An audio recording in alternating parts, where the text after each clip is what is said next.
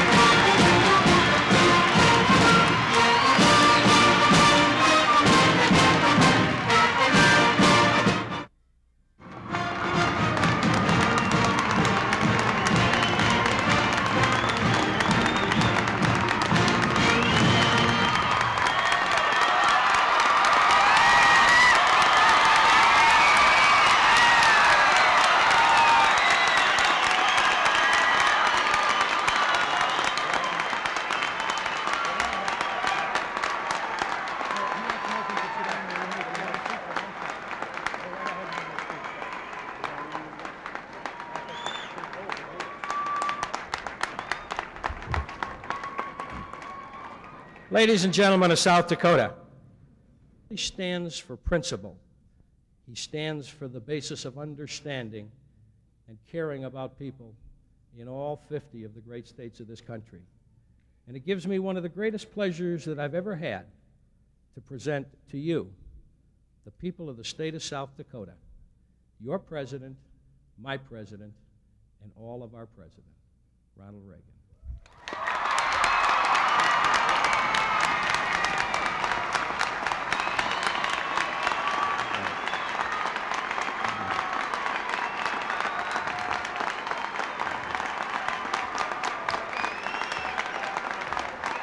Thank you. Thank you all very much.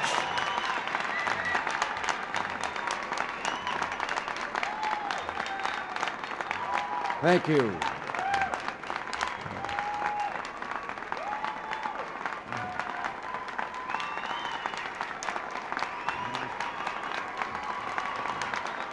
Now, the Kennedy brothers. Thank you very much.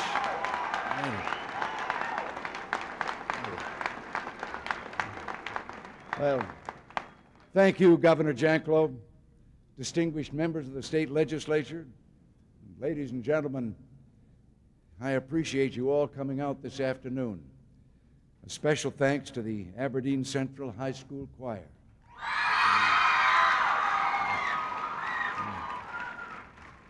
These young people, all of them, well, this group trekked all the way to Washington to perform at the inaugural, only to be thwarted by the cold weather. Who would have thought that in Washington, with all the hot air that blows in that town, cold weather could be an obstacle?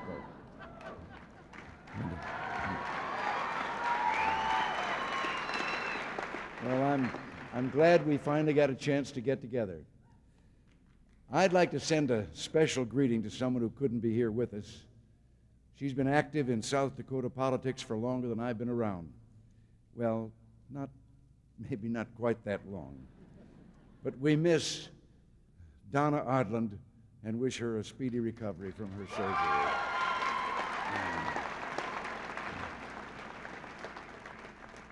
Being here brings back memories.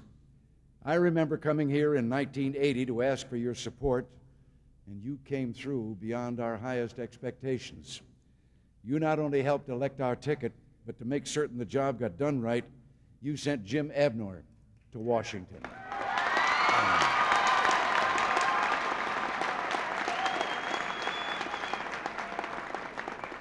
It's a pleasure for me to come here once more, this time in support of one of the most hard-working and decent men I have ever met in public office, Jim Abdnor.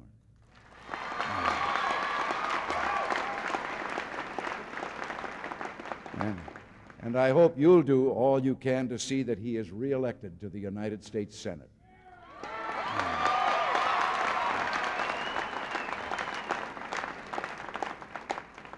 When we got to Washington 5.5 years ago, our country was headed for economic catastrophe, as your governor has told you so eloquently. The liberal policies that dominated American government during the last decade were about as good for America as Mrs. O'Leary's cow was for Chicago. We needed more than just a change of leaders. We needed a change of direction, and that ain't easy. It reminds me a bit of a story about the chicken and the pig. who decided to go into town and look for a job in the city. And they spotted a sign in a restaurant window that said, ham and eggs, $1.50, and the chicken suggested they go in. And the pig refused. He said to the chicken, for you, going in is just a contribution. For me, it's a total commitment. But together, with the total commitment of a team of responsible public officials like Jim Abdnor, we've turned around a desperate situation and put our country back on track. Today, our country has enjoyed 45 months of economic growth. I visit you today sorely aware that even in the midst of our country's growth and expansion, some parts of our economy continue to struggle. And that's why today I'm naming Alan Tracy, who comes from a Wisconsin farm family, to a new position, my special assistant for agriculture, working with me in the White House to make sure the views and interests of family farmers are always a part of our decision-making.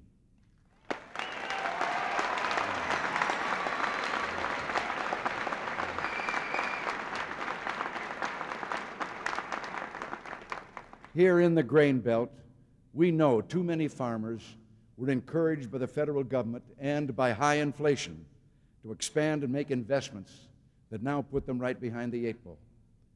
Land, unfortunately, was one of the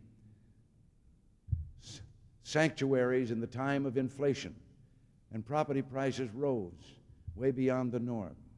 Well, we had to do something about inflation, but in reducing inflation, of course, that reduced those inflated prices and left many farmers who had obtained credit on the basis of the inflated value, the security that the land offered. That security had been vastly reduced, and it has been a very definite economic problem for them. The federal government, although it was run by a different bunch in those days, helped get these folks in trouble, and we're not going to pull the rug out from under them while they're struggling to get back on their feet.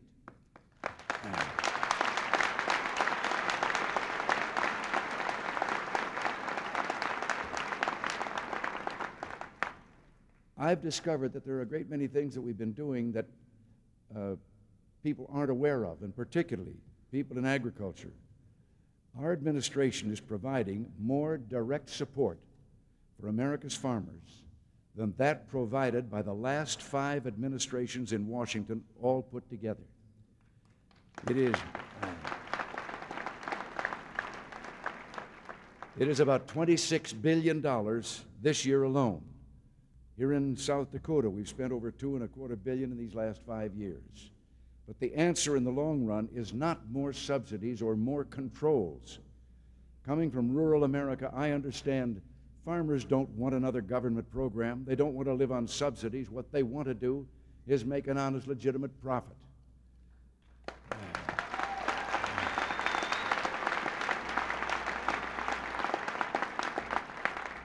And we are, with Jim Abdnor's support and guidance, taking steps that offer hope for American agriculture.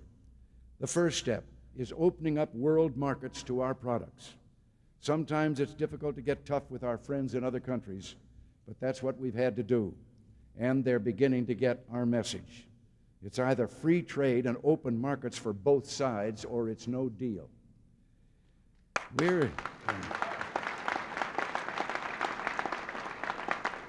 We're taking steps to pressure our allies to pull back from subsidizing their own agriculture so that when the American farmer competes, it's on an equal footing. These things are being done at a time when the value of the dollar is being brought into line with other currencies, permitting Americans to meet the competition on a level playing field. Finally, American farmers no longer have to fear being singled out to bear the brunt of a foreign policy maneuver. We've made a commitment. As long as any American is permitted to do business with the Soviets, there will be no grain embargo.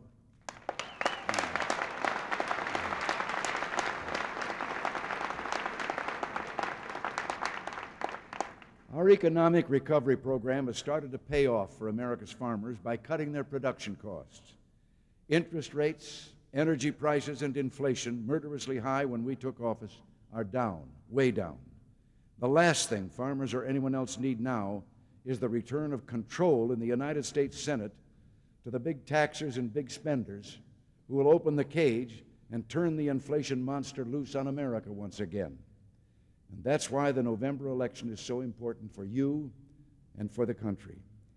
What you have in South Dakota is a classic choice between a responsible leader working for the long-run interest of his country and constituents versus a compulsive spender, the kind of razzle-dazzle liberal who put our country in the soup in the first place.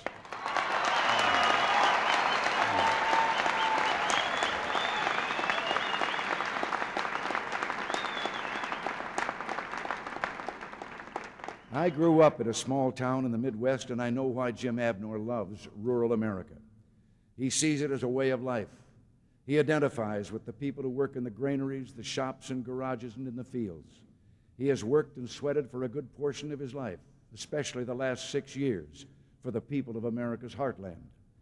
There's a sign on my desk in the Oval Office that reads, "There is no limit to what a man can do or where he can go if he doesn't mind who gets the credit." Well, that reminds me so much of Jim. He never cared who got the credit.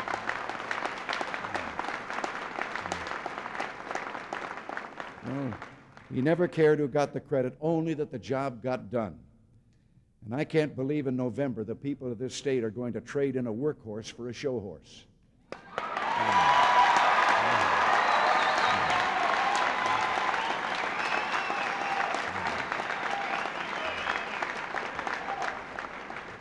And today is a perfect example.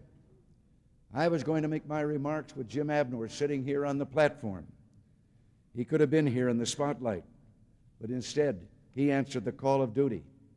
He's back in Washington protecting the taxpayers from last-minute raids and looking out for the interests of South Dakota.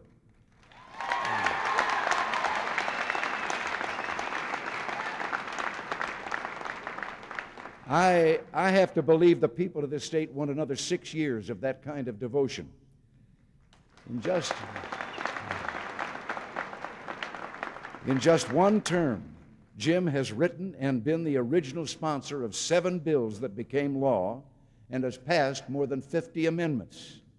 He stood up and said no to the interest groups who have full-time professionals in Washington trying to get their hands in your pockets. Jim, in fact, has won the Watchdogs of the Treasury Award 8 times straight.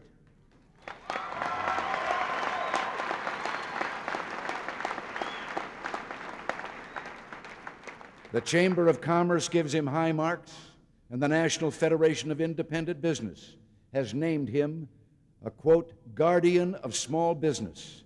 Every year he has been named this, that he has been in the Senate. Now, I understand that Jim's opponent tries hard to portray a different image here in South Dakota than he does in Washington. It is sufficient for me to say that Teddy Kennedy has supported our administration more often than Jim Abdnor's opponent.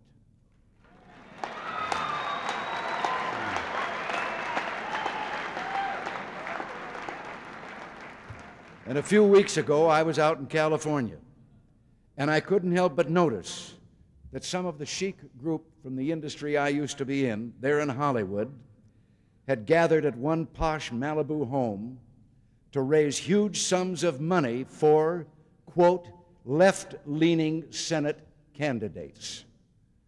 Well, Jim's opponent may be the choice of that flash and glitter crowd, but come November, he's not going to be the choice of the people of South Dakota.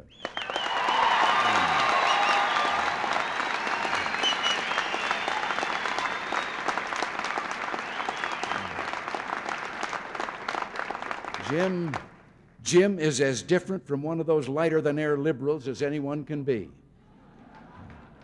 He's been a farmer all his life. He's one of only 2 farmers on the Senate Subcommittee of Agriculture Appropriations, and his friends and neighbors back home are never far from his mind. I'm pleased to tell you that I've advised Jim, who's been very concerned about this subject, that the United States Department of Agriculture will make advanced deficiency payments to farmers under the target price program this fall if Congress will work with us to make room for them in next year's budget.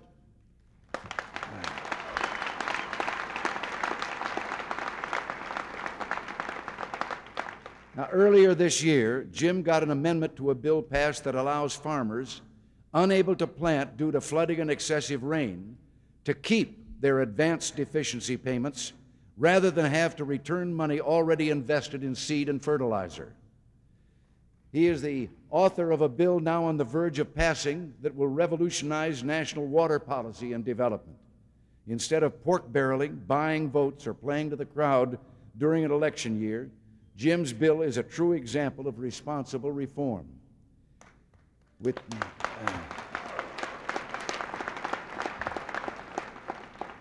With user fees and cost-sharing provisions, he is seeing to it that federal water development continues even in an era of budget cuts. Well, I could go on, but you get the picture. Jim Abdnor works hard. He deserves your votes.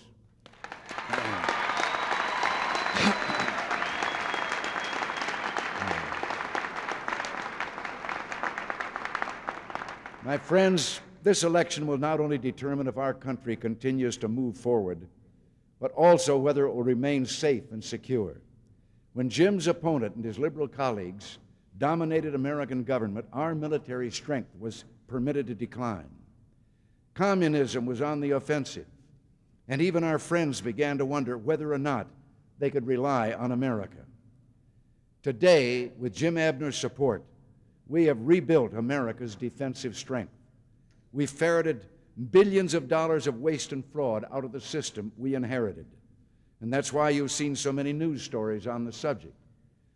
I delight in being able to tell my fellow citizens, face to face, that when you've seen those stories about $400 hammers and so forth, that is what has been going on, and the reason you've read about it is because we've discovered it and done something about it.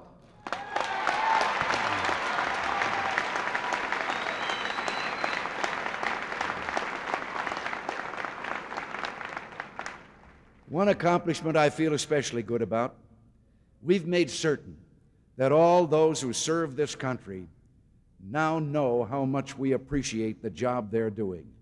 We have restored America's pride in those who wear the uniform of the United States military. God love them, they deserve it.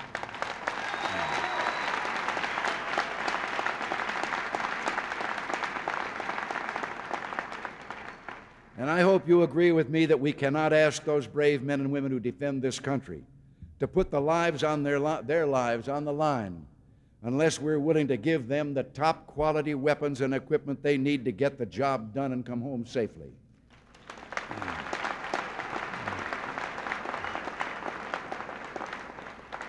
You know, we landed out here at the National Guard Airport. And I have to say just one thing that's different. I saw those rows of planes. Well, they weren't there before, just a few years ago. And what planes we did have, on any given day, 50% of them couldn't get off the ground for lack of spare parts or crew. Well, today the Western Alliance is strong and the forces of freedom are on the offensive. And another thing I'm proud of, in these last 5.5 years, not one square inch of territory has been lost to communism.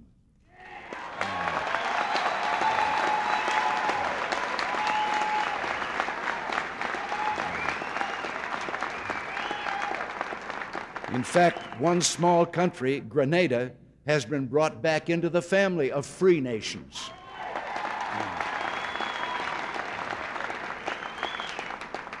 But liberals, totally out of touch with mainstream America, would cut our military strength and put the United States back, pull it back from our international responsibilities. They're waiting in the wings, ready to act if they recapture the United States Senate. I say a weaker America is not a safer America. And I say when we negotiate with our adversaries, we should do it from a position of strength. I suppose you've already all heard, I was able to announce just a short time ago in Kansas City that 2 Americans are on their way home, right as of now, Mr. and Mrs. Nick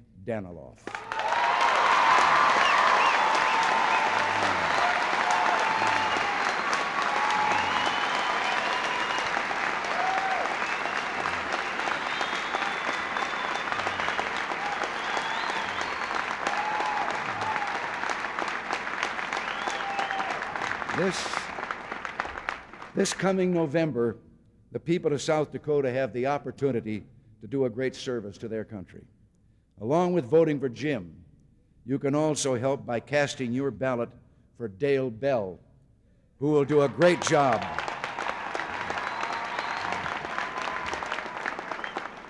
He'll do a great job representing you in the House of Representatives. And my, will he find targets there. Now, I know this is purely a state matter, but as a former governor, I can't help but tell you that I think George Mickelson is going to make South Dakota a great governor.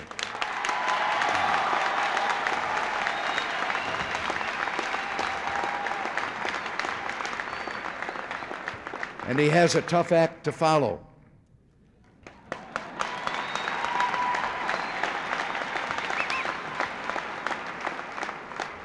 I know how proud all of you are of Bill Janklow. He's been a leader in the truest sense of the word.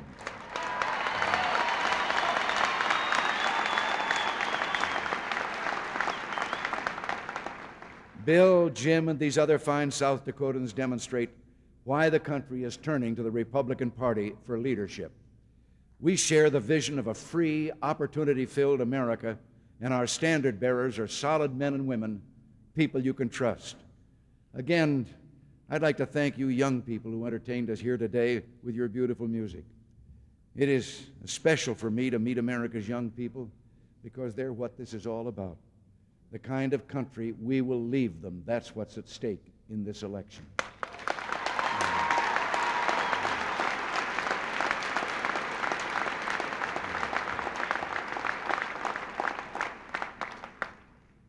You know, back in World War II, we were all so proud when someone asked General George Marshall, what was our secret weapon? And General Marshall, in rather stern language, said, just the blankety-blank best kids in the world.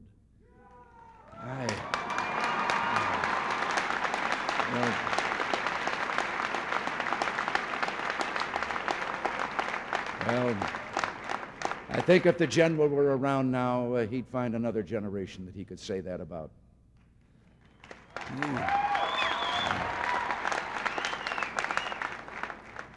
All of us who are grown up, and I've been that for a long time, the most important thing you can do for their future is re-elect Jim Abdnor. He's been a champion for South Dakota and in the cause of a strong, proud, and free America. And by re-electing Jim Abdnor, we can prove to these young people that nice guys don't have to finish last.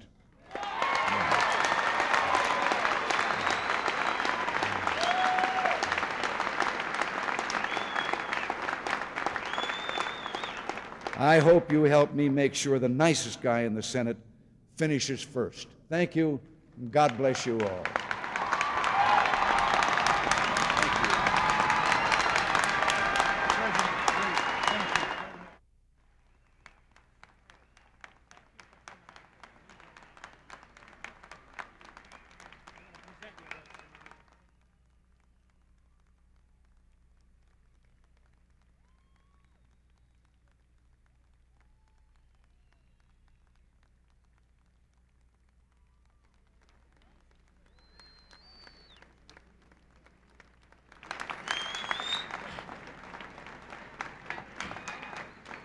Mr. President, at this time I would like to make a presentation of a scroll.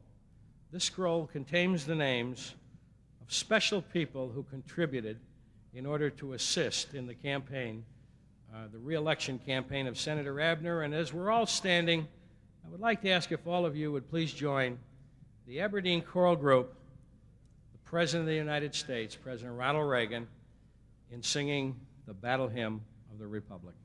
President Reagan.